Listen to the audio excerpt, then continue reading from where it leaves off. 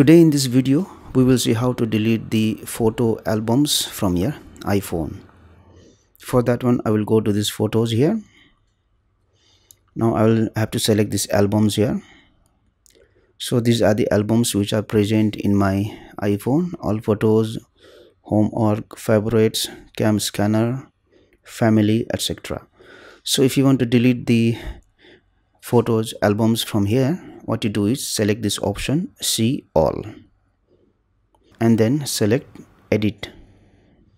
Now if you want to delete the photo albums, just tap on this minus icon here and then select delete album, and you can see the album has been deleted. If you notice, there are some albums which you cannot delete. These are the albums which comes default with the iPhone. So the albums which you have made, that you can delete from your iPhone. So once deleted, select done. So this is how you can delete photo albums from your iPhone. Thank you for watching this video. Please like and share this video if you found it helpful.